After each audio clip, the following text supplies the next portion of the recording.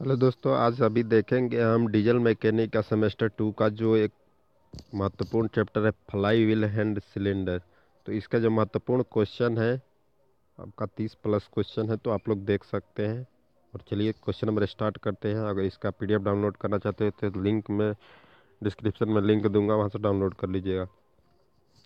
Question number 1 देखते हैं। Cylinder head तथा सिलेंडर ब्लॉक के बीच में किस युक्ति का प्रयोग किया जाता है? तो सिलेंडर हेड तथा सिलेंडर ब्लॉक के बीच में गैस्केट का प्रयोग होता है। ठीक है। क्वेश्चन नंबर 2 देखते हैं। गर्म इंजन पर शीतल जल डालने से सिलेंडर हेड में क्या होता है?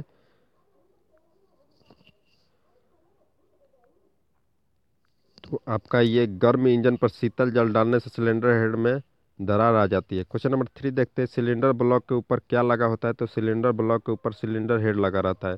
क्वेश्चन नंबर 4 देखते हैं। सिलेंडर हेड कास्ट आयरन के अतिरिक्त किस धातु के बने होते हैं? तो सिलेंडर हेड कास्ट आयरन के अतिरिक्त एल्युमिनियम धातु के बने होते हैं।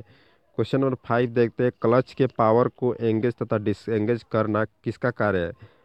तो एंगेज तथा डिसएंगेज करना फ्लाई व्हील का कार्य है। ठीक है। क्वेश्चन नंबर 6 देखते हैं। टाइमिंग गियर में शोर का कारण होता है। नॉइज का कारण जो होता है गियर का गलत बैकलेस जो होता है, इसी के कारण शोर होता है। क्वेश्चन नंबर 7 देखते हैं। सिलेंडर बोर नापते समय सिलेंडर बोर गेज के दीवार के क्या होता है, समानांतर रखा जाता है। क्वेश्चन नंबर 8 देखते हैं। इंजन में डैम्पर पुली कहाँ लगाई जाती है? तो क्रैंक शेफ्ट के आगे डैम्पर पुली लगाई जाती है। क्वेश्चन नंबर 9 देखते हैं कि इंजन पर ऑयल सम्प कहाँ फिट रहता है? तो क्रैंक केस के नीचे जो रहता है इंजन ऑयल सम्प फिट रहता है। क्वेश्चन नंबर 10 देखते हैं। रिम प्रकार का फ्लाईव्हील की त्रिज्या आर है तथा घूर्णन गति के बीच क्या संबंध होता है? ये दोनों बराबर होता है, के बराबर आर। Question number 11। किस प्रकार के लाइनर सिलेंडर के घिसे हुए बोर में फिट किए जाते हैं? तो गोल गीला सिलेंडर लाइनर जो होते हैं घिसे हुए बोर में फिट किए जाते हैं। क्वेश्चन नंबर 12 देखते हैं। फ्लाई में कौन सा बियरिंग फिट रहता है? तो स्पीगॉट। क्वेश्चन नंबर 13 देखते हैं। बड़े कार्य हेतु इंजन सिलेंडर किसका बनाया जाता है? तो ग्रे कास्ट आयरन का जो होता है बना होता है बड़े कार्य हेतु इंजन सिलेंडर का। क्वेश्चन नंबर 14 देखते हैं। कौन ज़्यादा ऊर्जा व्यय नहीं करता है? तो फ्लाई व्हील जो होता है ज़्यादा लगभग ऊर्जा ज़्यादा खपत नहीं करता है। क्वेश्चन 15 देखते हैं। क्रैंक शाफ्ट के कंपन को समाप्त किया जाता है तो वाइब्रेशन डैम्पर लगाकर। ये पिछले चैप्टर में भी क्वेश्चन कराया, मैंने डाला था वाइब्रेशन डैम्पर। ठीक है। क्वेश्चन नंबर 16 देखते हैं। पिस्टन अपना स्ट्रोक कहाँ पूर्ण करता है? तो सिलेंडर ब्लॉक में बने सिलेंडर के अंदर ही अपना स्ट्रोक पूरा करता है। Question number 17। फ्लाईव्हील की स्पीड का फ्लक्चुएशन गुणांक होता है N1 माइनस N2 बटा में N। क्वेश्चन नंबर 18 देखते हैं। स्प्लिट फ्लाईव्हील का प्रयोग किसको कम किया किया जाता है?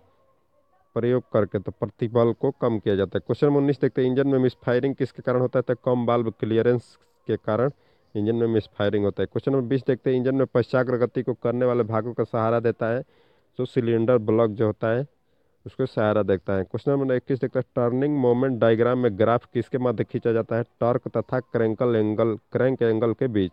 क्वेश्चन 22 देखते हैं। फ्लाईव्हील का कार्य, तो फ्लाईव्हील का निम्नलिखित कार्य होता है। स्पीड फ्लक्चुएशन के आयाम को कम करना, इलेक्ट्रिक मोटर के पावर कैपेसिटी को कम करना। ठीक है। क्वेश्चन नंबर इसका तीसरा जो होगा कार्य के समय ऊर्जा मुक्त करना तथा संचित करना। ये तीनों सभी हो गए इसका कार्य होता है। क्वेश्चन नंबर 23 देखते हैं। एक इंजन की पुश रॉड कहाँ होता है? तो बाल्ब टैपेट और रॉकर्स आर्म के बीच होता है। क्वेश्चन नंबर 24 देखते हैं। जब लोड टॉर्क से ड्राइविंग टॉर्क ज्यादा हो तो फ्लाई का बेग जो होता है त्वरित हो जाएगा। क्वेश्चन नंबर 25 देखते हैं। ढीली चेन को टाइट करने के लिए किसका प्रयोग किया जाता है? तो चेन टेंशन का ढीली चेन को टाइट करने के लिए प्रयोग किया जाता है। क्वेश्चन नंबर 26 देखते हैं। सिलेंडर लाइनर किसका बना होता है? तो अर्ध ढले हुए लोहे का सिलेंडर लाइनर बना होता है। क्वेश्चन नंबर 27 देखते हैं। फ्लाई में ऊर्जा किस रूप में संचित होती है? तो गतिज ऊर्जा के रूप में। क्वेश्चन नंबर 28 देखते हैं। क्रैंक केस का निचला भाग कहलाता है? तो ऑयल संप कहलाता है। क्वेश्चन नंबर 29 देखते हैं। रिंग गियर कहाँ फिट होता है? तो रिंग गियर फ्लाई व्हील के पूरी गोलार्ध में फिट होता है। ठीक है। क्वेश्चन नंबर लास्ट देखते हैं 30। क्रैंक केस के ऊपर का भाग किससे जुड़ा रहता है? तो सिलेंडर ब्लॉक से जुड़ा रहता है।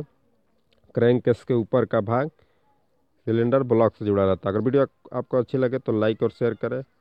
मिलते हैं अगले वीडियो में, तब तक के लिए धन्यवाद।